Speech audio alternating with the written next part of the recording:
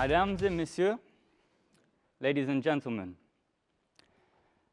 j'espère que je suis un menteur. I must apologize, I'm a liar. The title of my talk is not actually what you see behind me. Ceci, ce n'est pas un titre. So for this, I apologize. My title is not Xcodeless, it is in fact Xcodeless. Please forgive me. We'll start up. What do I mean by this? Why do I want us to Xcode less? I want us to assess our tools, what they are, what we might consider as alternatives, and why we might consider something else. Is it because we are forced out of necessity? We can't develop on a Mac? Perhaps you've ever worked in an enterprise environment that says you must use a PC. If you've ever had that conversation, leave the company. Let's assess our tools. What is Xcode to us? What do we use Xcode for? First and foremost, it's a text editor. It's a pretty good one. It's also a build system. It's a test runner if you write tests, which I hope everyone does. It's a debugger if you debug. And it's a distribution tool whether you like it or not. I'm going to focus on two things, specifically the text editor and the build tool, because those are the two things that you're going to need to make a functioning application. The rest, unless you want to ship to the App Store, the rest are nice additions. But like I said, why Xcodeless? Oh, sorry. Xcode serves a lot of purposes. It does a lot of things, like I said, those 5 ones in particular. But I realized like the more proficient I get with Xcode, the less proficient I'm able to get with any other tools. And Xcode is not the only tool that I want to use in my day-to-day work. There are almost certainly other things that I want to achieve which doesn't involve writing an iPhone app for. There's a lot of things I want to be able to automate on my computer, which unfortunately for now is not an iPhone still. There's a lot of things that I want to be able to do and pass that knowledge on from one place to another. If you ever have LD cannot find library LPODs, iOS apps aren't the only things that suffer from link problems. If you can link a library in a different set of tools, you can do the same here, and you're not tied to a single way of how to do things. And also, you're no longer just iOS developers, right? I'm sure everyone here probably says they're a back-end developer on their LinkedIn CV now. Because it's totally legit. It just doesn't say how much experience or how good you are, but you can definitely do it. So text editing, what is it? Other than editing text, well, I'd like to describe it like that. So we take a string, and we get a string, and then we get an array of files. You'll notice as well I'm actually using the Swift 3 currying syntax. You could also consider it like this. You get files, but you also see it. You're reading what you're editing as well. Otherwise, you wouldn't necessarily know what you're typing.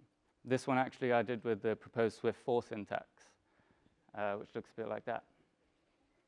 You don't like it? Text editor, like I said, is doing two things. We're reading code, we're understanding code, and then we're writing code.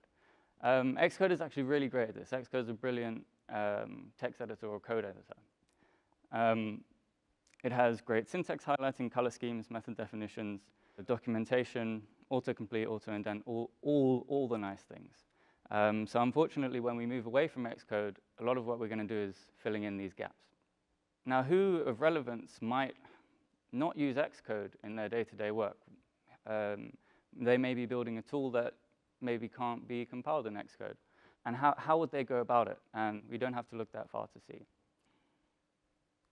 So if you peruse this folder, you will see some auto-indent files, some syntax highlighting files. All of these you can bang in with your vimrc, and you're good to go. You've got Swift syntax highlighting, indenting. And this is for when you're ever in a situation where you can't edit files in Xcode. If you ever have to SSH into a server that isn't a Mac, you're not going to have Xcode there. And this is going to be a more and more common occurrence, one would think. But the more interesting thing is the build and run tool. This is the biggest thing that we use Xcode for. So it takes a string or an array of strings if you want to go by the different files. It takes an optional set of instructions. You may have no instructions. And it gives you a program at the end of it. If you stay solely within Xcode, this is your understanding of what that means. You press play, and it works, sometimes. So what does it do? What does it do? What does the play button do? Because normally I would expect it to start some kind of media. Xcode and the build system is made up of a lot of things that aren't Xcode. Xcode is built up of little blocks of not Xcode blocks. One of those blocks is the logging, which tells us how Xcode is using those blocks to build and be part of Xcode. Let's have a quick look. If we start a new CLI tool, and we look in the logs, this is how Xcode builds that single file, main.m, which prints hello world. It's a little hard to pass. Unfortunately, this is as well, but at least it's on fewer lines. So what this is me taking out in a makefile some of the things that it's doing. Particularly, this will compile anything which has a folder, the source directory you can put in, and any child files of that are something dotSwift files. So this is basically the extent of the makefile. So if we look at actually Xcode's build settings, you can see that with this. So this was new CLI tool, print hello world in main.swift. There are 334 build settings for that with Xcode build. Now, what's better? Well, how many do you think there would be here? I would assume 0, but there are 11. There are 11 Java settings for every new CLI tool that you create with an Xcode project. Just speaking for myself, but I've never used those. So if you've ever used the github.com/zen thing, it gives you some nice software programmer quotes.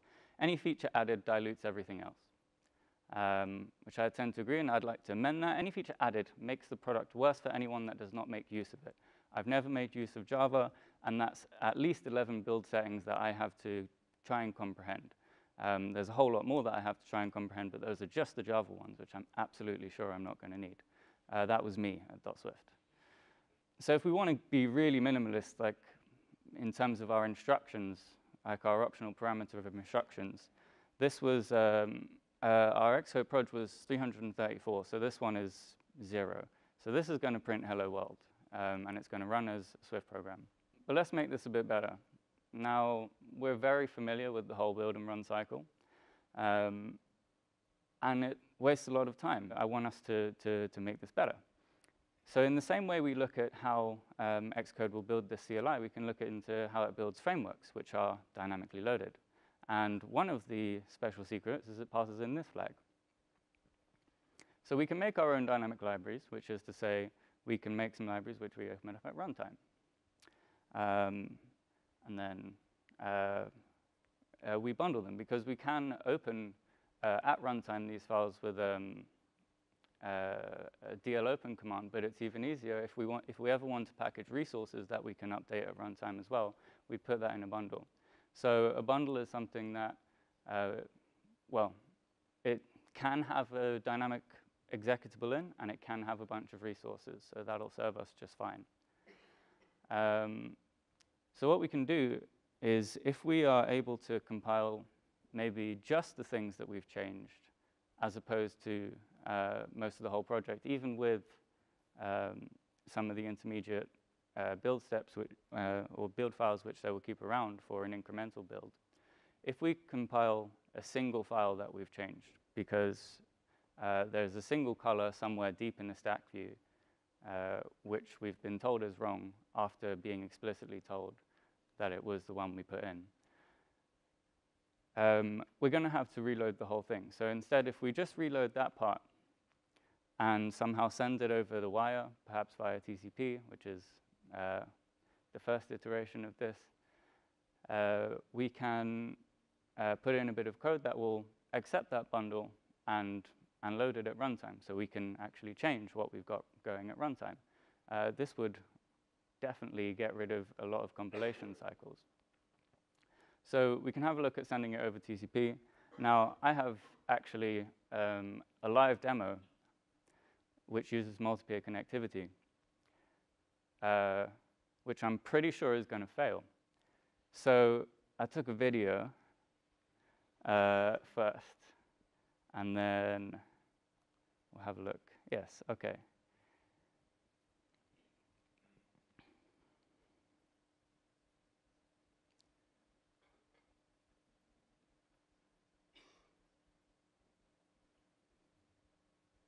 Wait. I'm sorry it's not as exciting as all that, but to me it was. Because while I couldn't think of much else to demo at the time, that's that color that's way deep down in the stack view that you had to rebuild your whole app for. So yeah, for this one, so I've been told by Silva that these videos get done up in post. I don't know if any of you were at 2013 WWDC, but there was a really cool demo by Anki, and it totally failed. And then if you saw the video afterwards, it got cut out. So what I'm going to do is a failing demo, but this part's going to get cut out, right? Right? And you're all going to clap at the end, make sure. And then we're going to edit it in with a successful one. Is everyone on board? Cool, thank you. All right, Sylvain, please. Round of applause for Sylvain. It failed already. So if you just hold it up nicely, right? Sylvain looking good? Wonderful. OK. So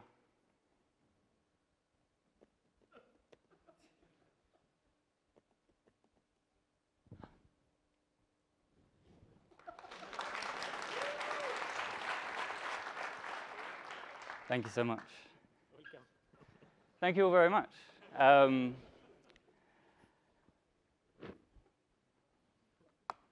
I was afraid that wouldn't work.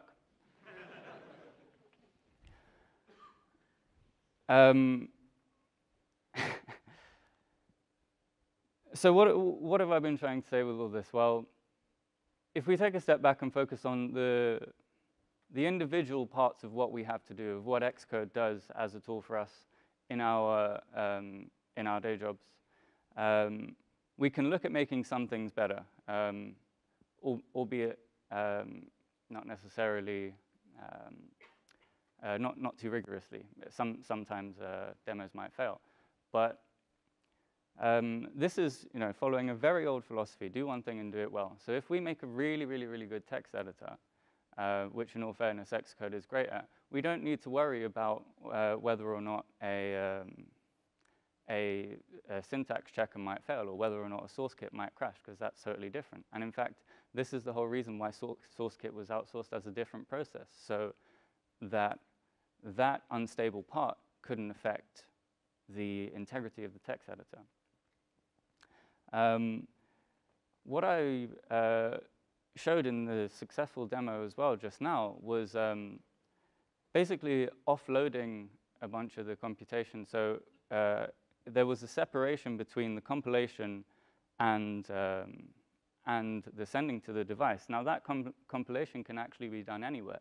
So if you have a Mac Pro lying around which you use as your CI server, you can also use it as a generic purpose compilation unit, and you can walk around with your 12-inch MacBook. This is what I like to do normally. So basically, this is just time sharing. This is a very old computing concept. Now, a lot of these features you can add in with Xcode plugins and things like this.